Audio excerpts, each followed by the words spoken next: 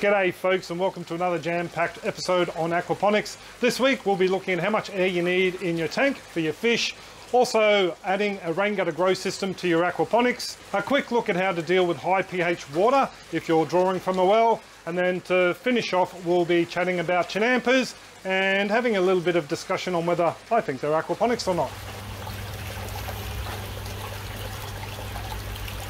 So the topics covered in this week's video are from a live hangout we held a number of weeks ago. We're actually trying to hold them fairly regularly, at least once a month, and Bianca's coming along to help with the questions that we get in the chat.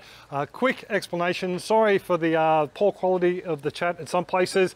Bianca's mic and mine were doing a little bit of an echo thing, but it only lasts for a couple of seconds. So pretty much we'll stop prattling on and we'll kick it off with looking at how much air I recommend to put in the fish tank to keep your fish happy.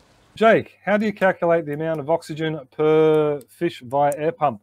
I think the easiest way, there are full-on equations if you get into aquaculture, but they're also talking about very heavily, densely stocked systems. With aquaponics, backyard aquaponics, and even smaller commercial ones, if you are doing a sensible stocking density in your fish tank, so one fish per 25, or you could roughly say 20 to 25 litres of water in the actual fish tank itself, and I work on the same turnaround as water in the tank. So I want an 1,000 litre tank or a 260 gallon tank. I want 1,000 litres of air going in there minimum per hour. I actually have more than that going in there all the time. I think I have a 4,500 litre per hour air system, and I've got it going in through a very large silica glass stones, has a very high flow rate, and I have the air split between that and my biofilter, so I know I'm getting a couple of thousand litres worth of air going into the fish tank all the time, so the fish are doing really well oxygen wise. But that's the minimum I would work on, 1,000 litres in a 1,000 litre tank, or 260 gallons in a 260 gallon IBC tank. Also too, I know it's a little bit harder for you folks in the States, because I think you work in cubic feet of air, whereas over here all our pumps are sold as litres per hour. So if you can do that conversion, hopefully that'll help you out. Antonio has asked, how can I integrate a rain gutter grow system into aquaponics? Rain gutter grow system, for you folks who don't know, Larry Hall, rest in peace mate, he came up with an idea. It's basically a gutter, and it's got a tray over the top to stop algae growing, and then you get containers or root pouches, he was selling them, and you put a net cup in the base. That net cup goes and sits into the gutter, the rain gutter, and water wicks up into that and then into the medium. Soil was pretty much what they use. Hucho has done some fantastic one over on his channel where he's done Wicking wedge, which is a very similar idea. It's a grow bag, or basically a bag of cocoa peat, and he's made up these little 3D printed wedges that go through the bag, and you just basically push the bag down onto it, and those wedges sit in a rain gutter and they wick up hydroponic nutrient in that instance and feeds the plant that way. To do it with aquaponics though, I would use soil. So you'd have your rain gutter, you'd have your net pot going down, whether you're using containers or some sort of fabric pot for your air pruning, and let the aquaponic water come up and just add a little bit of extra nutrient, and that way you'll end up with a nice healthy soil blend, feeding the plants, as well as a little bit of extra nutrient coming up through the bottom. So very easy to do. The water from the grow gutter though, I would have circulating around. I wouldn't leave it in there because it will go manky very quickly, go very anaerobic. There's a lot of organics in the aquaponics water. I can guarantee you if you let it sit in the gutter, it will go pretty rancid pretty quickly. You can actually extrapolate that out larger into wicking beds. You can have flow through wicking beds down the bottom. Larry over on his channel, I've mentioned him loads of times, not set up with aquaponics, but he basically has a flows through system that goes through the base of his wicking bed down into a sump tank and then comes back around again. I've just seen a quick one pop up here. Mr. Nunn, is rainwater better than tap water to use in the system since I have the ability to choose? My deep well water is 8.9 and of iron and calcium. Haven't tested the rainwater.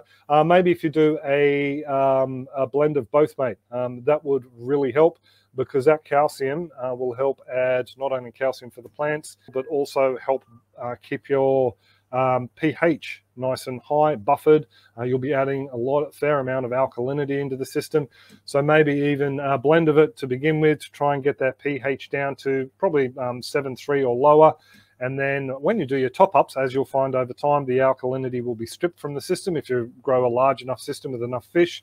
That top-up water being fairly alkaline and having a bit of iron in there will help add those elements into the system, help buffer your pH up a little bit because you'll only be adding a small amount at a time. So it's actually a good situation for you to be in. Just will need a little bit of tinkering with, playing around with, testing, just to make sure you can work out what sort of balance you need to use that really super rich water as a bit of a benefit to the system. So I hope that helps, Mr. Nunn.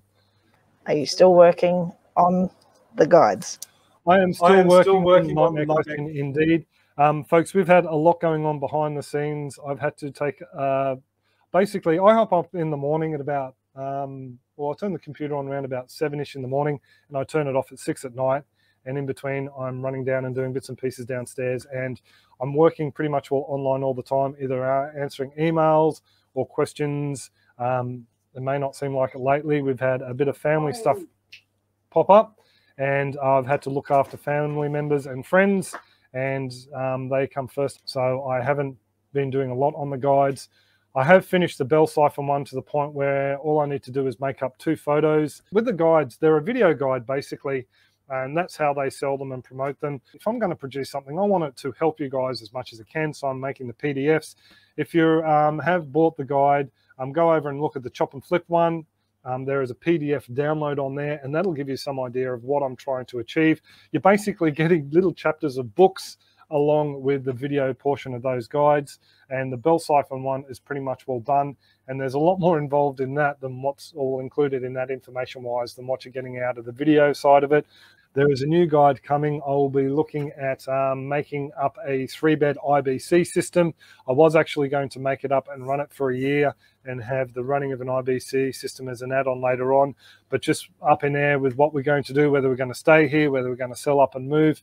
I don't want to create a whole aquaponics area just to pull it down, because to tell you the truth, folks, while everyone here may think aquaponics is fun and interesting, trying to sell a house with an aquaponics system can be a little bit of a downer for folks, and will reduce the price of what we can get for it, because most people don't care about growing their own food. So yeah, I think we might wait off before we do the big systems down the track. So but those guys will be coming. Sorry if I butcher your name. Nazarene Johnson said, is it expensive to do aqua? And then has a 2-parter. I want to buy a farm in Queensland.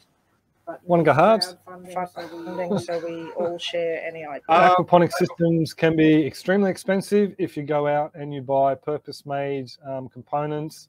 We're talking backyard level here. If you're going commercial, if you can afford the best, go for the best. Design the system first before you buy anything. But if your backyard aquaponics, doesn't have to be expensive at all. You can use IBCs, the cage totes. I've seen them for sale here in Australia are anywhere from $50 all the way up to a couple of hundred, depending on what you want. The 200 litre or 50-gallon barrels, I've picked them up for as little as anything for $10. Clean them out, give them a good scrub. A big tip there, people ask me all the time, it's had this chemical in it, can I use it for aquaponics? Look it up online. I'm only going to have to search it for you, look up the medical data safety sheet, see how toxic it is, or ring the people who make the substance and ask them how to clean it up to make it food safe. Also, to your plumbing, I would buy brand new. I wouldn't use secondhand sewer line that someone's pulled out of their backyard for your plumbing. Definitely buy brand new. The same with your pumps. There are a lot of cheaper import ones that are very reliable.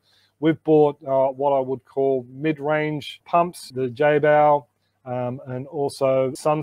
My Sun pumps are the only pumps that are running from day dot. I'm using my original one to drain the radial flow settler at the moment. A lot of them will work well. With the plumbing though, if you want to look for cheap, keep the price down, look at online wholesalers. Here in Australia, we have some mom and pop wholesalers for PVC pipe, rather than going to the big box stores, because they're not cheap, folks. They're really not as cheap as they'd have you believe. You can find a lot better prices if you shop around online from smaller distributors. So it can be cheap to do, just you have to do your due diligence. I have seen a lot of cheap aquaponic systems come up online on Facebook yeah, people just getting out of it. A lot of Victorians are moving north. Please stop. You're making it very expensive for Bianca and I to buy a property. And they're selling up, on in some cases even giving away their systems down south. So have a look on groups online and you might find buy a really cheap one come up. Have you thought about burying totes and connecting them for Chinampas style gardening? The Chinampas, I know everyone likes to say Chinampas are the first aquaponic system. Chinampas are growing in soil and organic matter, which means the plants are deriving nutrients from the soil and organic matter. I don't know if you know how Chinampas are made, but my basic understanding is they create a raft, they put organic matter on top of that, then they plant plants into it. They're basically a lot of organic matter. The plants are feeding off that.